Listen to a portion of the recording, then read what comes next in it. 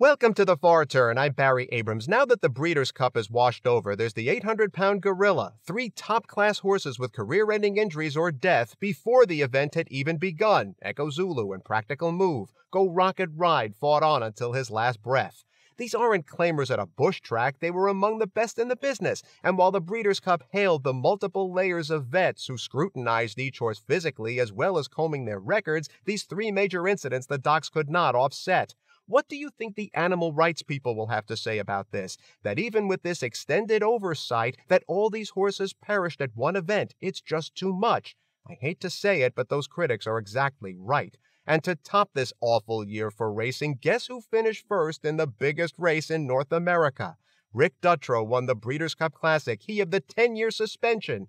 I'm wrestling with whether for me that's the last straw. Have a good day, everybody. We'll see you tomorrow.